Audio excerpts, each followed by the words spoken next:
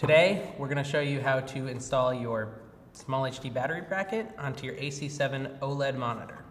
What you're going to need for this is your AC7-OLED, one of our battery brackets, and the universal battery plate that's shipped with your OLED AC7. What you'll want to do first is set down your AC7-OLED on a table or some flat surface, and then take your universal battery adapter, and there's going to be two holes at the bottom of the back of the monitor, and you're just going to want to slide these two little tabs here into the holes like this, and they'll kind of pop in. Once you have them in, you just push down on the top, take the included screw and a Phillips head screwdriver, and you'll just want to screw it on there like so. Doesn't need to be super tight, but just a nice tight fit.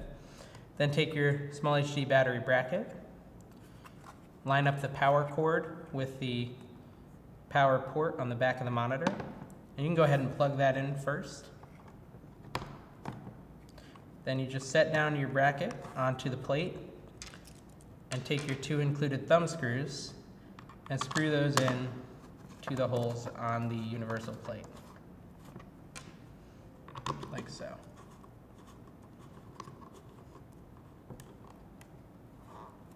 And now it's attached. What you will notice is that the batteries actually will mount in upside down from what you might have expected.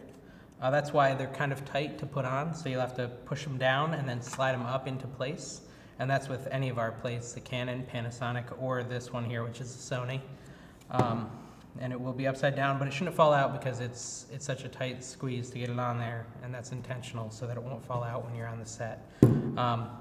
If you do have trouble with it falling out, you can turn on image flip in the monitor's menu and menu flip and just go ahead and mount it upside down and use it that way. And that is how you install a battery bracket on your AC7 OLED.